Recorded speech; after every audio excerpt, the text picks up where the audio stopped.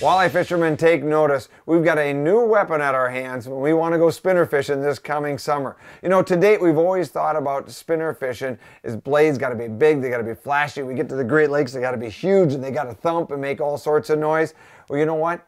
Fish react to the other side of that spectrum as well. Slower, smoother, quieter, can be stealthy death. And that's what this is right here. This is the new butterfly blade from Northland Fishing Tackle. Look at this. First thing you're going to notice about this blade is it's polycarbonate. So it's unlike anything you've ever seen.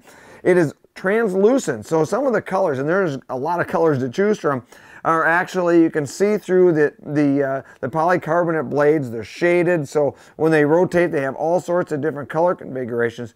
The coolest part is you control really slow with these blades. You can barely move your boat, maybe a quarter to a half mile an hour, and you're going to get that blade to spin.